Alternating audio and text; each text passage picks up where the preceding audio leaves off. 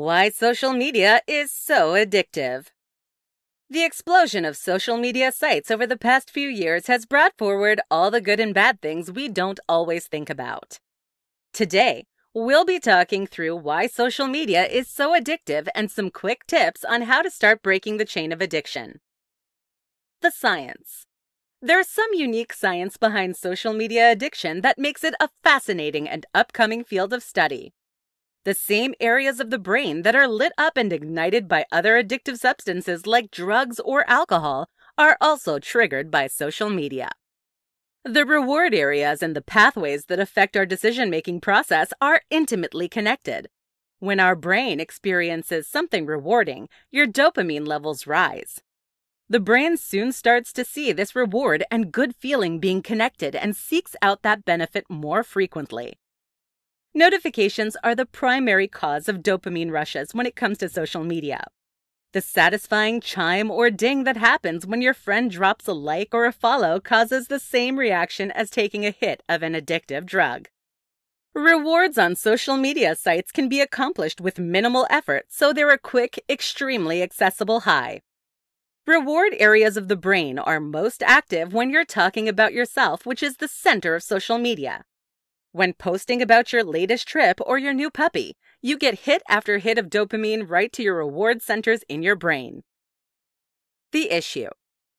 All of this science behind this addiction can be scary until you start to think and compare your Instagram habit with someone struggling with drugs or alcohol. The likes, clicks, and follows can seem pretty tame in comparison. The issue comes when you start to see these social media sites as a crucial coping mechanism.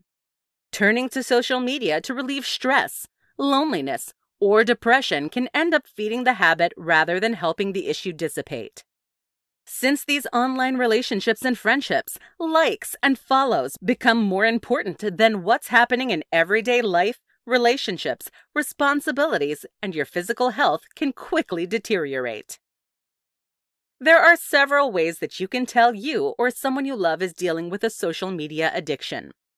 First, you or your loved ones may spend a lot of time thinking or planning to use social media.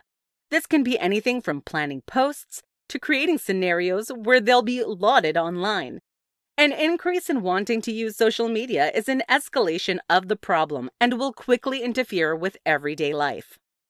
If you're using social media and online sites to forget about personal problems, you may be addicted to the sites themselves.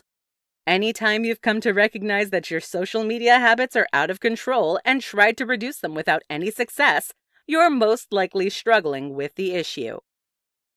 When any of these situations can be applied to you or your loved one, you may be developing a social media addiction. The solution. One of the simplest and most effective ways to begin dealing with a social media addiction is to take a digital detox. This means shutting off and putting away any of your devices and social media sites to take a mental break. You'll also want to continue this and create new habits where you leave your screens off during certain parts of the day or certain activities.